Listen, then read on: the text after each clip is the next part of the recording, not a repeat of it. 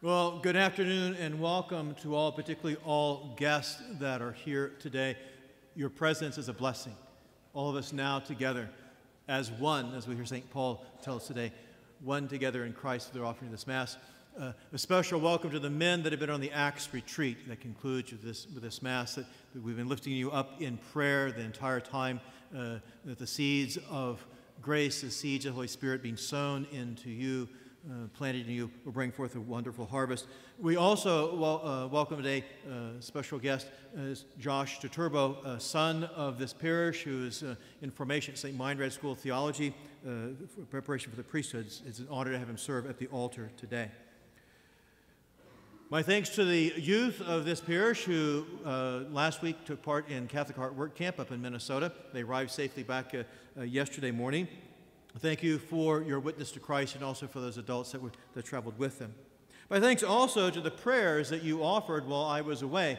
I left last Sunday morning and went up to St. Meinrad, the seminary that I attended, went there for a seminary class reunion and got back late on Wednesday. It was very good to be there and reconnected with several of my classmates for the 25th anniversary of our ordinations of the priesthood. And one of the things was there looking at those photographs of ourselves when we were in our late 20s, early 30s, and then looking up at the men sitting around me at the table, looking at these guys in their 50s, and thinking, boy, how did this happen? And how it happened so fast. But I'm glad I made that trip.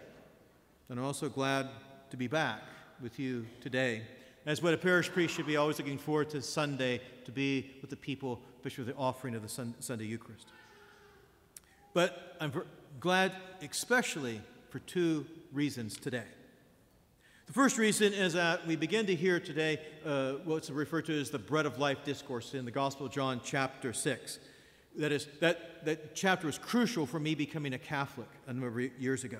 And we're going to hear the entire chapter, it's about 70 some odd verses, over this Sunday in the next 5 Sundays in a row, because it's the core of the Catholic belief about the real presence of Christ in the Eucharist, that the Word of God becomes flesh, the incarnation, and the Eucharist is the sacramental extension of the incarnation, that Christ being present to us, God's over-the-top crazy love for us in Jesus Christ. So I encourage all of us to be reading John chapter 6 over this period of these 5 Sundays, not only hearing it at Mass, but also to read it at home with the old school and break out the Bible and to read it, or on your phone, or whatever works for you to do that, as we are entering into this special teaching from Jesus about the Eucharist.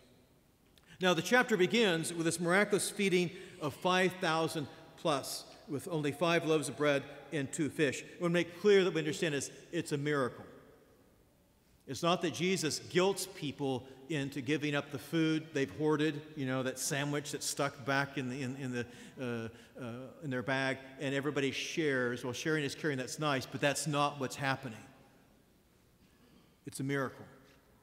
And Jesus spends the rest of the chapter explaining what this miracle means, that he is the bread of life. Now, a little bit of a spoiler alert, the chapter ends with many of his disciples rejecting this. And they reject him. They turn their backs upon him, they leave him, they abandon him, and they go back to their former way of life. Now, more on that in the Sundays to come. There's just so much to preach about on John chapter 6. I have to remind myself, okay, you got 5 Sundays. You don't try to do it all in one shot. Got to pace yourself, got to stretch it out. That's reason number 1. Special to be here today. Reason number 2, today is a church in Oklahoma. For the first time, we celebrate the memorial of Blessed Father Stanley Rother. The prayers of the Mass, specifically for him, they take the place of the regular prayers for this Sunday. For those who may not know, maybe guests from elsewhere, from out of state, Stanley Rother is the first U.S.-born priest to be beatified. He's the first U.S.-born citizen to be declared a martyr.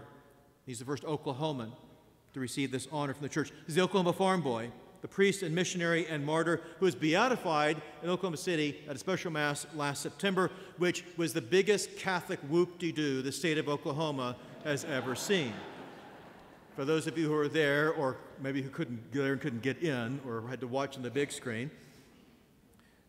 And today he is being honored as a saint in his native place, Oklahoma, as well as in Guatemala, where he was martyred. Now, the Childhood Center here at St. Benedict's is named after him. That's at Blessed Father Stanley Rother, I think the first place in the diocese to have this to be named for him. And I understand that Father Joe Townsend, being very far-sighted, when he ordered those letters to be made, he also ordered the letter S and the letter T. I bet it's been told, so it's like anticipating the upgrade, you know, when he gets from beatification to canonization. He's honored as a saint for the Church Universal. And I have to share something special with you. I've been waiting my entire priesthood to do what we're doing today. I remember asking, praying, it's like, Lord, give me the gift of living long enough to celebrate the feast day of Blessed Stanley Rother. And now I will be praying that the Lord will give me the gift of living long enough to celebrate the feast day of Saint Stanley Rother. So it is a great blessing for us to come here today to celebrate his witness to Christ in his priesthood, asking for his intercession, also that we pray for his canonization. Now, when I was away up in Indiana at this alumni reunion, it wasn't, not all of it was about sharing stories of the past with my classmates and getting caught up with the things in the present. I also attended a couple of lectures that were being offered. One of them by Father Mark O'Keefe. He's a Benedictine monk and priest of St. Meinrad Arch Abbey. He is a teacher at the seminary and also was my spiritual director for a couple of years. And he gave a talk about the virtues of courage and of hope, which I think are important to hear and to share, particularly today. Courage, we should think of it as what we build up, that virtue that we build up with God's help. Hope is a virtue that God gives us, but we have to claim it for our own. Virtue, as St. Thomas Aquinas put it, virtue is the habitual disposition of doing good that we build up over time so that we can do the good with greater ease. I mean, the more that we practice it, the easier it becomes. To give you an example of the virtue of honesty. If we are in the habit of routinely telling the truth, it becomes easy to tell the truth and becomes more difficult to lie. Now, the reverse is true as well, the vice of being dishonest. If we are in the habit of being dishonest, it becomes very easy to lie. It becomes much more difficult to be truthful. Now, there are four cardinal virtues that we recognize as Catholics. Cardinal meaning the hinge that things turn upon. The virtues of prudence, justice, temperance, and of courage. Aquinas also talked about courage as being that sustained ability to face the obstacles in order to do good. Basically, think of it as we're going to stick to it. We're going to overcome the obstacles to do the good. And the martyrs are the greatest example of the virtue of courage. Now, when I think of the word courage, probably what comes to my mind the quickest is that heroic kind of courage. Think of firefighters. Remember after 9/11 about the praise that was rightly shown about the first responders. The people that when the building catches on fire, you and I are trying to get out, well, they're running in to save people. That's heroic courage. But Aquinas also recognized that there's a different kind of courage, that the virtue of courage is most often expressed in less extreme moments, and we called it enduring courage. That's most often expressed in the ordinary ways of the difficulties of daily life. It's the daily challenge to do the good. Think of it this way. It's the perseverance to keep going, to keep the good before us. I'll give you some examples. It means working at a job that you may not like. You may not like the hours, you may not like the people you work with, you may wish things were different, you got paid more. But bills got to be paid. Food's got to be put on the table. Children got to be educated. So you go to work. That's enduring courage. Another example would be patients that are taking chemotherapy treatments. And also their caregivers. They keep going back for one treatment over and over again. That's enduring courage. Keeping the good before them. Or it's that caring for that elderly or dying parent, spouse, sibling, or friend.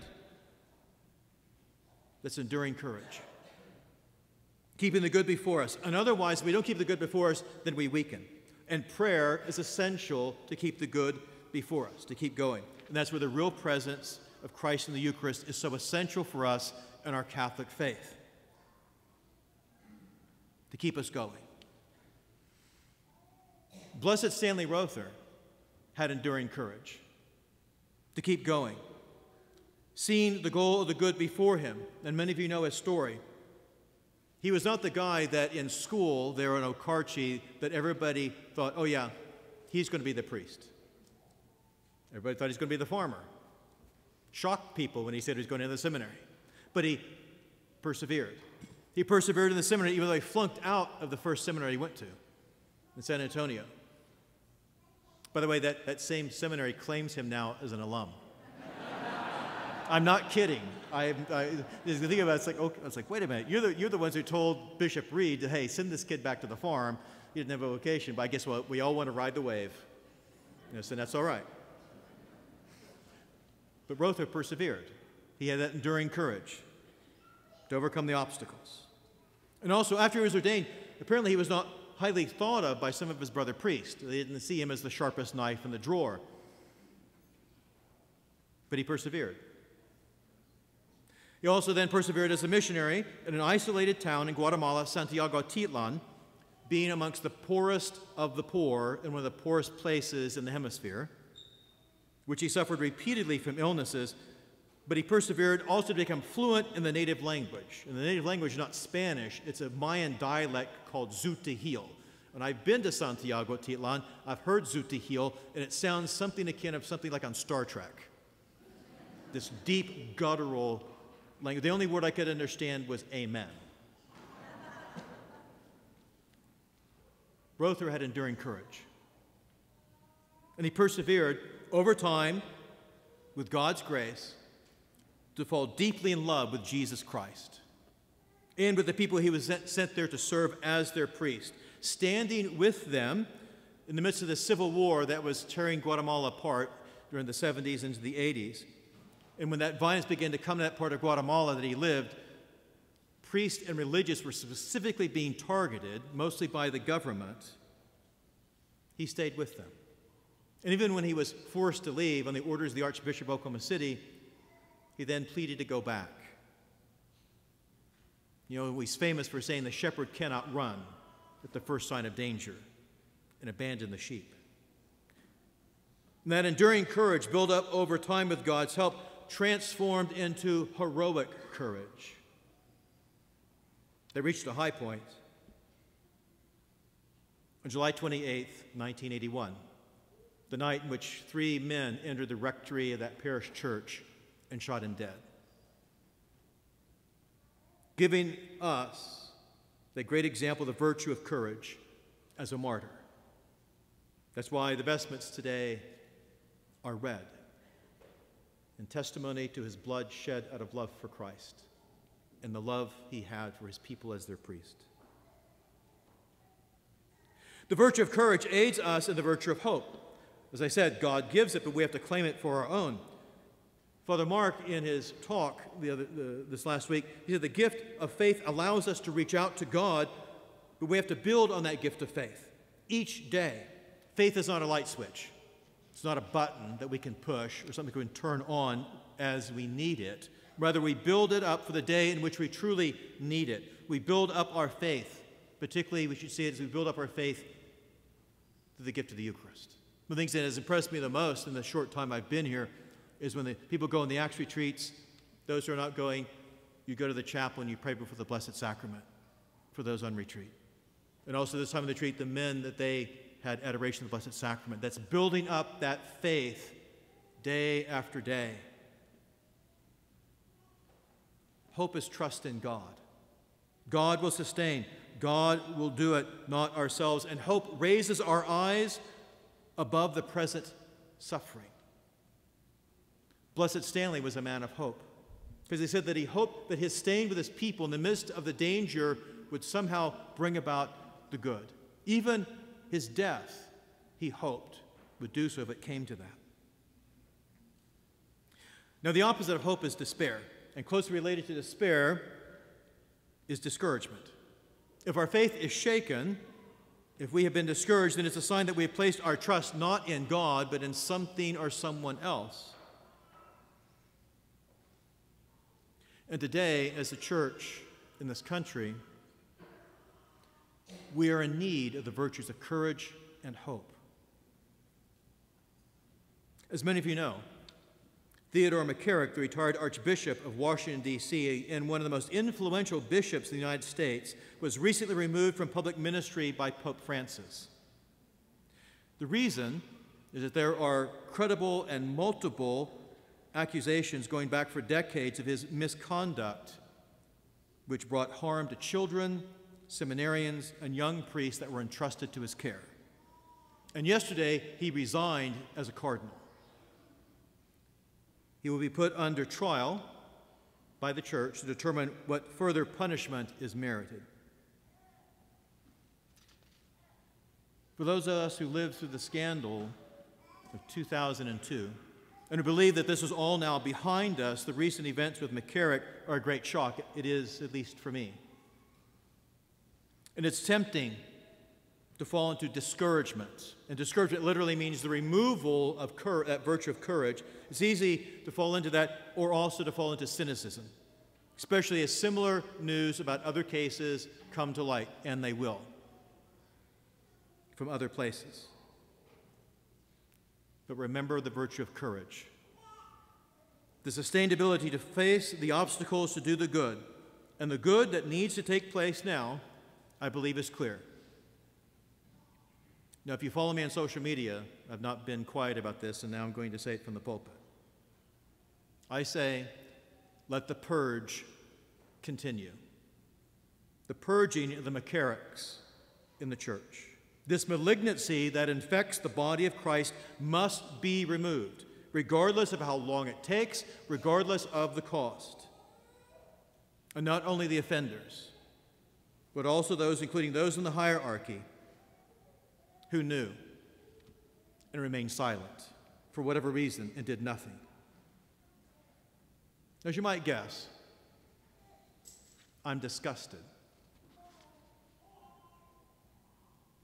I don't think you need to be told that there are good deacons, there are good priests, there are good bishops. I pray when it's all said and done, I could be counted among their number. I also believe that our bishop, Bishop David Conderlet, is a good bishop. I think you know that.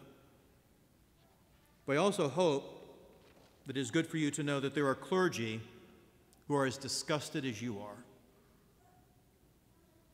over this malignancy that infects the body of Christ.